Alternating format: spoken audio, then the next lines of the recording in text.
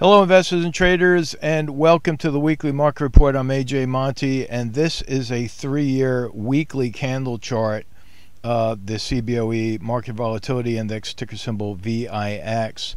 Before I zoom in to the long stretch of red candles right here, I just want to point out that we have an upward trend right here with higher lows, and so that trend still pointing higher. But most importantly, if you look at the stochastics down here, we have the widest divergence between the K and the D that we've had in years. Not only that, but the 3-year reading is the lowest we've had in 3 years as well.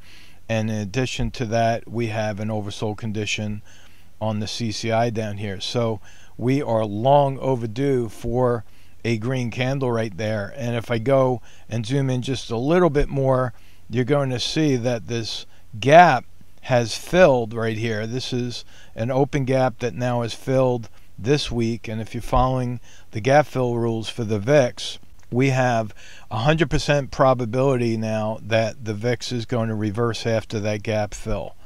And that's number one. Number two, if I zoom in to the daily chart, I'm going to do something I've done before and it's worked out every single time.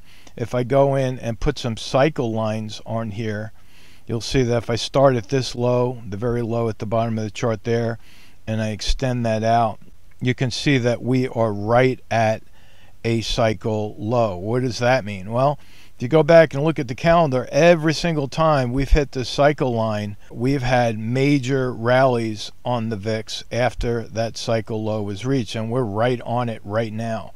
So again, I'm forecasting that the VIX is going to go higher. I have my target set right there at 29.51.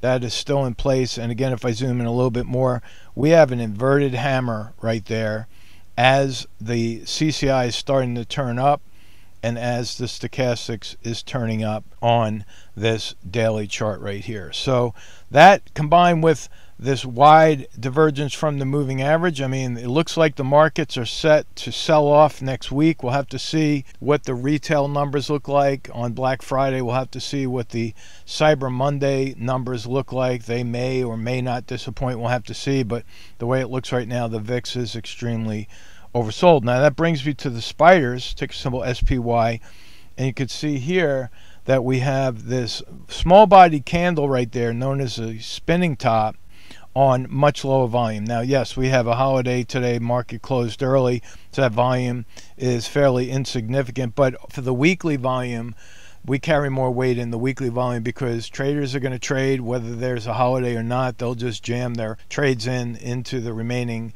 hours that are left in the market. And so will the money managers. They still have to manage risk as well. But you're going to see that that spinning top is most important because it's right at a key resistance here, and then we have another gap fill resistance up at the top. So as I mentioned on the midweek market report, this line right here, I said that I'll most likely keep that in place. So that downside target right there is still in place right there, and that is 387.45. Now, one other thing, I point out negative divergences all the time because they're very significant. We had a higher high on Wednesday with a lower high on the CCI. See that? Negative divergences are very important. You have to keep an eye on that. We had a negative divergence right here where we had higher highs on price, and we had the CCI showing lower highs as well as the stochastics showing lower highs. So that is all backing up for a forecast next week of lower prices. So now if we go to the Qs, QQQ, basically representing the tech sector, you can see overall that we still have a downward trend going. There's nothing that's changed there. We're still in this downward trend. Lower highs followed by lower lows. Dow theory states that a downward trend is just that, and that the trend will continue until the trend line is broken. So the trend line is still in place. We have this very small bearish harami right here, a little body candle that's red falling within the green body from Wednesday, and of course the oscillators are moving lower. So we're still going to keep that target in place right there on the Qs for 275.90. Now, if we look at the diamonds, we're going to see pretty much the same thing. Diamonds, same thing. We have the negative divergence on the CCI. See, we have a lower high followed by higher price highs. We have this wide divergence from that moving average right there. We do have a gap below the market right here that will act as a price magnet.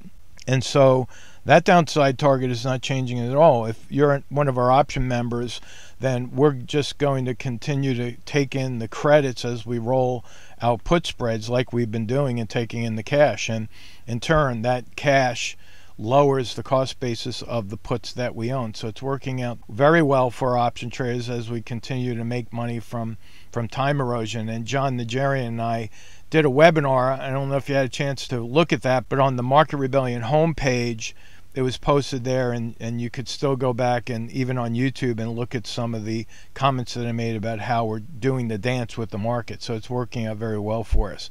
Now, one other thing about the diamonds, yes, this is a holiday week like I mentioned, but look at the weekly chart on this one. Again, this is the weekly chart. We've been seeing a drop on the volume, very consistent drop in that volume. And look at the wide divergence between the K and the D on the stochastics. Again, we don't see that often, but when we do see these wide divergences between the blue and the red, which is the K and the D, then we generally see pretty good sell-offs in the market. So keep your stops in place if you're long, keep your puts and your put spreads in place if you're short, and continue to follow along with us. And finally, if we look at IWM, which is the small cap ETF, you can see this is a weekly chart. Again, still in a downward sloping trend right here. There it is. Lower highs, lower lows. It's more of a trading channel that we have right here. And looking at that weekly chart, because it takes precedent over the daily chart, you can see that again, we have this wide divergence between the K and the D. We have this drop in volume as we mentioned. And so these downside targets are still very much in place. If I go to the daily chart, you'll see what's happening right here.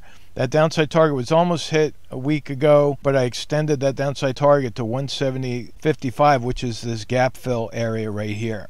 So not too much to report as far as our targets, but there's a lot to report on the geopolitical forefront here, because as I mentioned many times before, keep your eye on the World Economic Forum website. Keep your eyes on China, because a lot of what I'm reporting here is not being reported in the mainstream media. And this came out on November 10th through the World Economic Forum, talking about gold and why so many central banks are buying gold. And if you dig into this article that they have posted on the World Economic Forum, you can see that the central banks continue to accumulate gold, with purchases estimated at a quarterly record of nearly 400 tons. Now, this is incredible, because I've been trading gold and silver for 40 years. I've never seen anything like this. But as I decided to dig in a little bit more to the story, we found some charts here that were pretty shocking. Now, notice how the World Council is reporting on the central bank gold purchases. Again, central bank being mentioned there once again. And look at this bar right here. This is absolutely incredible. Never before have we seen this kind of a purchase. Something big is brewing here, and we have to keep our eyes on what's happening. Here's another look. According to the World Gold Council, again, they're mentioning central banks as compared to the total bar in coins that are available. And again, look at the blue compared to the other blue bars. It's absolutely tremendous. But if you dig in a little bit more, this came out from Tokyo that it looks like China is the one coming and buying all the gold. And this is an article that's coming out of Commodities magazine, where it's showing that China is thought to be the one stockpiling gold to cut the greenback dependence. Now, again, this is a story I've been talking about, that you have the BRICS nations, you have Russia, you have China, you have Brazil, India, South Africa. They are all working very closely to attack the dollar. This is a currency war that we are seeing. And the U.S. is doing nothing but taking on more debt, suffering from that debt in the form of high inflation. And these nations are doing very well as compared to what the U.S. is doing with regard to them buying assets to back their currencies. So I think that if you look at what's happening in India alone, Look at their gold reserves, how it's doubled in the last 12 years. So this is tradingeconomics.com. And not only is the Indian gold reserves doubling over that time period, but look what's happening to the European states and how they're selling gold. Big difference. This is an extreme contrast where, again, India, the BRICS nations, are accumulating gold, and of course the European nations are selling gold. So this is not a good thing if you want to control the oil markets and the petrodollar. So the U.S. is in deep trouble right now, and the headlines just keep stacking one on top of the next. Just connect the dots, like I say all the time. And the BRICS currency project is what they are working on to literally attack the dollar and remove it as the petrodollar. Keep looking at these BRICS nations. You can see the headlines once again. This is a global reserve currency that's going to undermine the U.S. dollar supremacy.